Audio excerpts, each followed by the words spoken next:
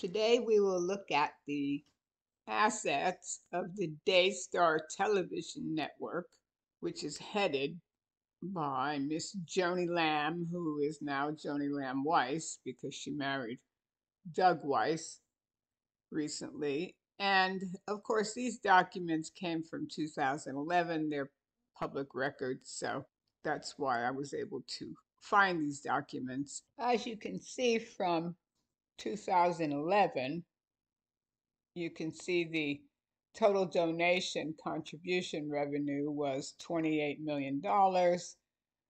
Total broadcasting revenue was over $50 million.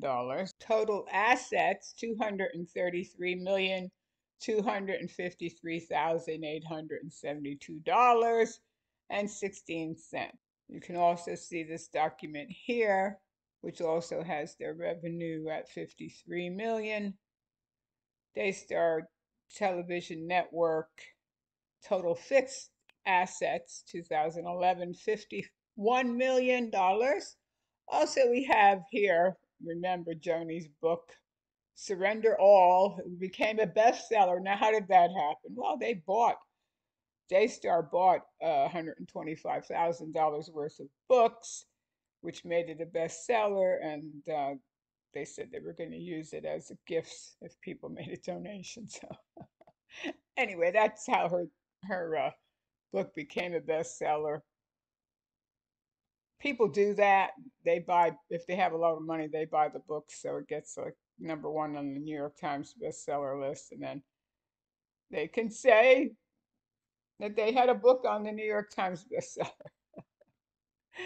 Yeah, have total fixed assets at $51 million.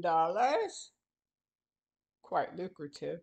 And here we have Joni Lamb's house, her 7,000 square foot house, and a picture that it's not their actual jet, but that is their jet, a Gulfstream, and it's probably a $4 million jet.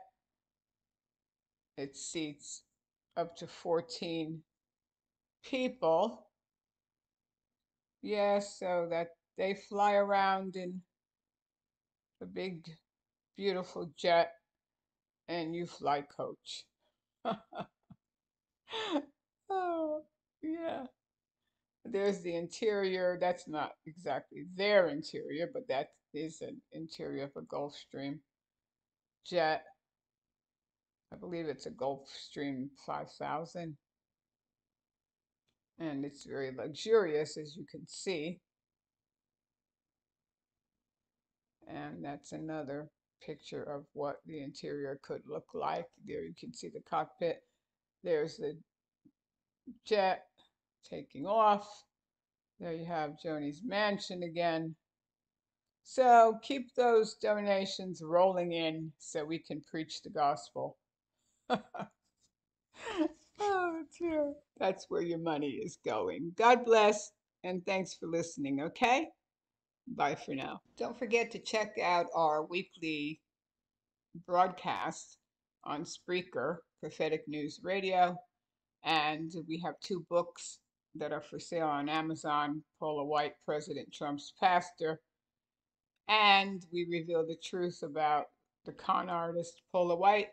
Also, Seed Faith Can a Man Bribe God? And Daystar Television Network was very, very into selling miracles. That's how they got people to give those big donations, where you send in your seed faith gift and you aim your seed, and God jumps off the throne and he gives you money and he gives you household salvation and he gives you healing for your body.